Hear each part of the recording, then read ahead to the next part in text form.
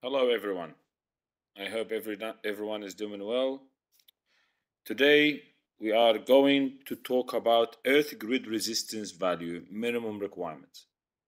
In the recent weeks, I received large number of inquiries about the acceptable Earth grid resistant value. So I decided to just have a high level presentation to explain to people or to viewers the requirements and the standard. I tried to focus on the medical system a little bit because large number of people asked about the requirement for them for the hospital, for a medical center, for medical laboratory. Therefore, I used part of this presentation to advise or to recommend some of the resistance values. Before we go, I would like to introduce earthing system or what's known as a grounding. Grounding or earthing system is driven by two major elements. Number one is safety, number two is operation. Because safety always comes first priority.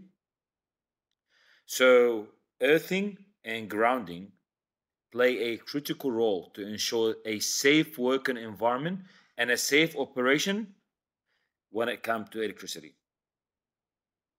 Also, the earthing system or grounding, it's a critical to achieve the required or adequate operations is always maintained. People often assume that any object that touching the ground or any metallic object that exiting the ground or half of it buried into the ground, it's safe to touch. It's not the case. People need to be very, very careful that sometimes a fence, this is the ground level, there's a fence. Even the fence post is under the ground. If you touch the fence, there could be an electric shock. Earth play an important role when it comes to protections. So whenever there's a fault, the protection must operate. The earthing system ensure an advanced and a fast protection operation. It will support or will help to reduce the risk of any fatality under electric shock. And all these are governed by IEEE and IEC standard, and you will see later on how many standard requested a detailed and adequate earthing system for the projects. And all this, when it comes to safety, things will depend on our body impedance and a foot impedance. These are lists of some of the list of the standard, and now this is changed. The year.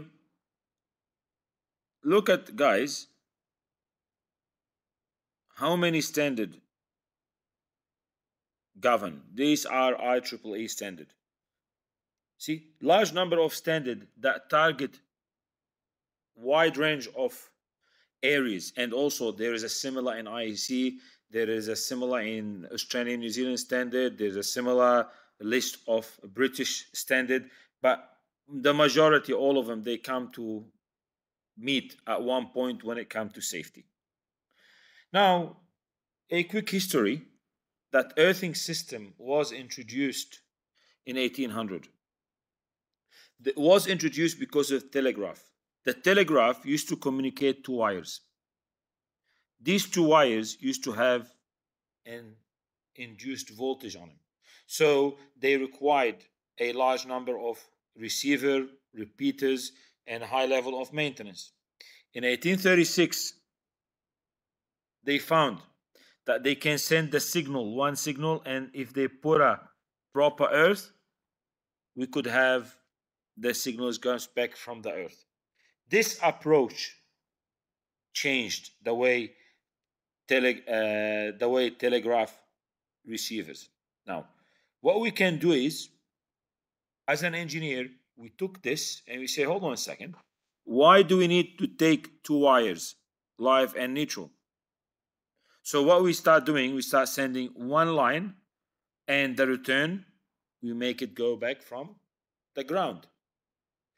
In the early 20th century, when they start using the electric machine, it's a three-phase. They have a lot of zero sequence, a lot of unbalanced system, a lot of fatality happen, fire happen, damage happen. After they convene all the science researchers, they found and they came back that good ground is considered the ultimate need. With this, the legacy began of an earthing system. What's a recommendation? I hope that was a good quick introductions to show the large number of standards that address this issue, a quick history, the earthing system since 1800s. Now, the recommendation for earth grid resistance under different conditions. Sensitive equipment, recommendation to have a less than 5 ohm. Substation, high voltage substation, less than 1 ohm. Let me get this done. In more details, in a substation, because depending on the level of the fault, the location of the substation, does how many transmission line there is in, does the transmission line have an overhead earth wire or optic fiber ground wire, is it cable, does it have a continuous screen? All this information, you could have to drive it down to 0.2 ohm. Maybe you could have to drive it down to 0.1 ohm to meet your earth potential rise, your step and touch voltage. So when we say less doesn't mean that's it, you have to stop at this point. If you achieve, for example, 0.99, no, you don't stop at 0.99. You have to, for a substation or for all the system, you have to go back and do the step and touch voltages. You have to do the transfer voltage. You have to check the transfer, the return through the screen of the cable, through the overhead earth wire, and so on. If you check my other videos regarding the substation earthing, the current injection test, the fault potential, you will get to see more in details. Now, under lightning, it's recommended to have a less than 10 ohm, for example, for a transmission pole and so on. Also, this depends on the soil resistivity. If the soil resistivity is very high, it is acceptable under certain standard to go up to 30 ohm.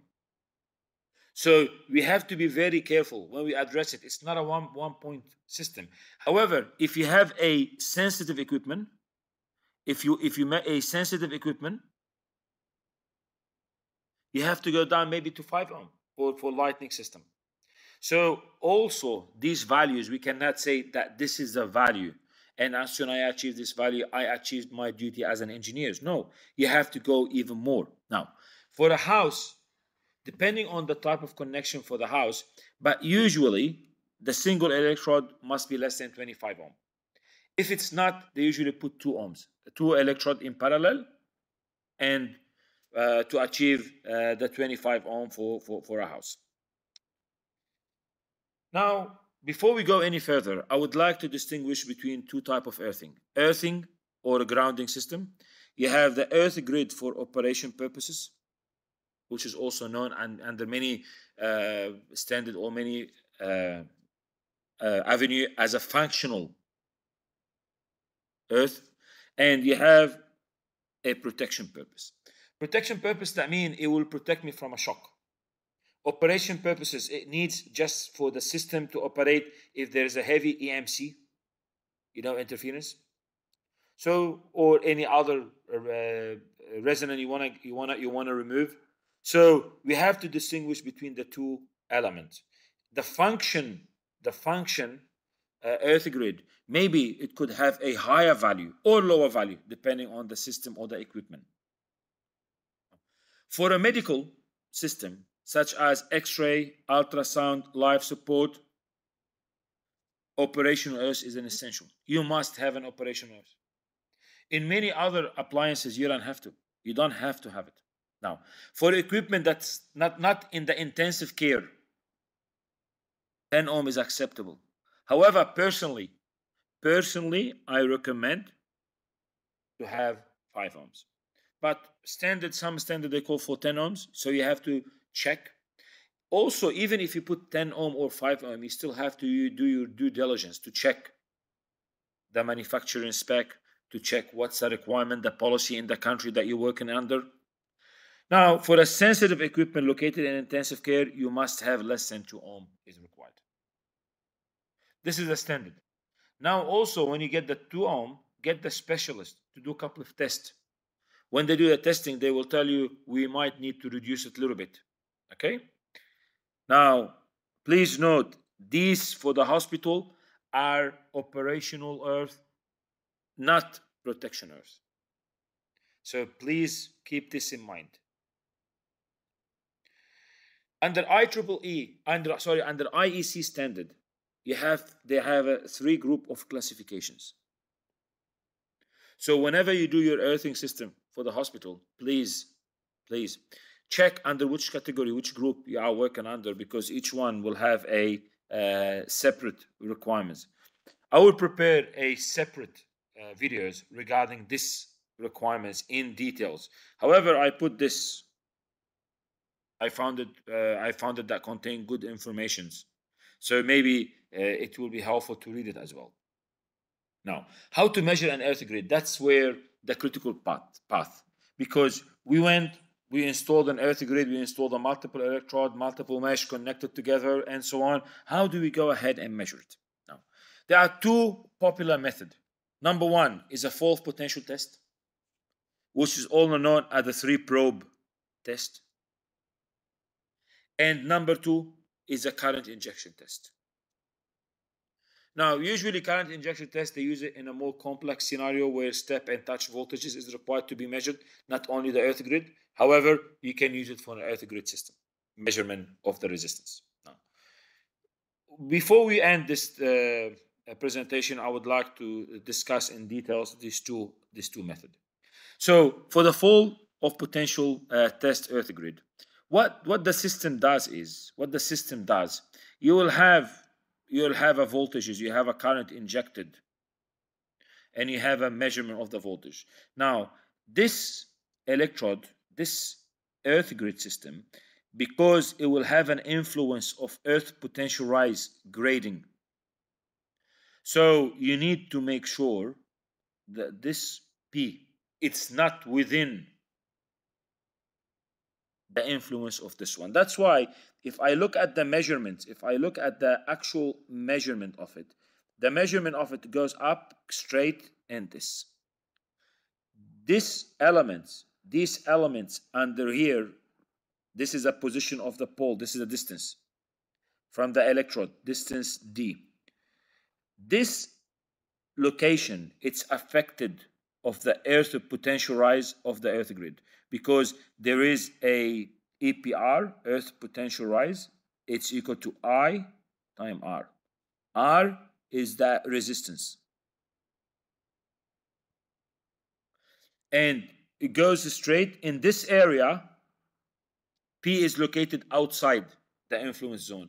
When it comes to this area, it goes up. Why? Because as you can see, these will have, when you take them through the mesh loop, when you take it through a mesh loop, what is happening is you add them together.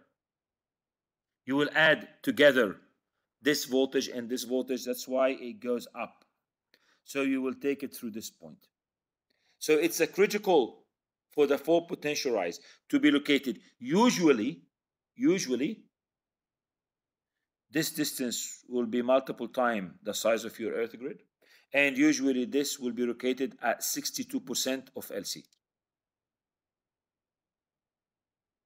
So keep this in mind when you want to do it. And this one, the distance LC, it will be multiple times. However, I put a link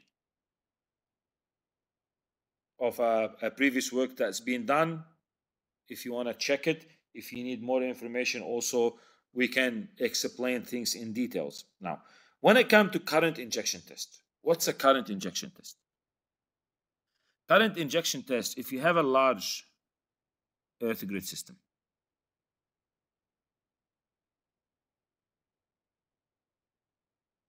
what will happen is I need to inject a current far away.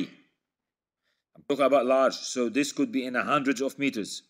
Hundreds of meters. I need to inject current at an offset frequency, usually at 53 hertz, to avoid having a clash with the harmonic frequency at the 50 hertz. And then I need to measure the electrode system at a 90 degrees. I go 90 degrees and I put the voltage probe.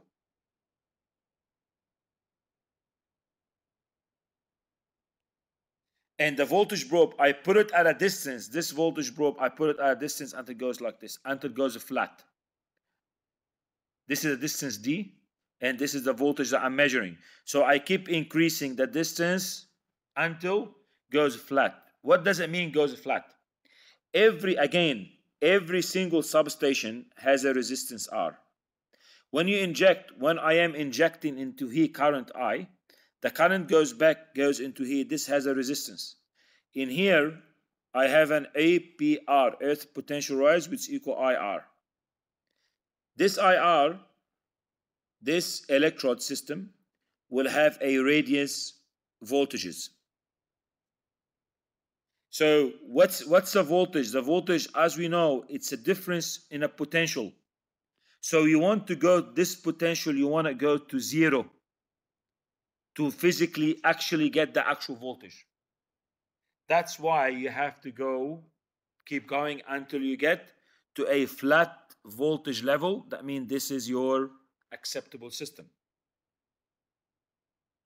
To conclude, earth grid is an important element to ensure safety and adequate operation of electric system. It's important to determine the type and level of protection required.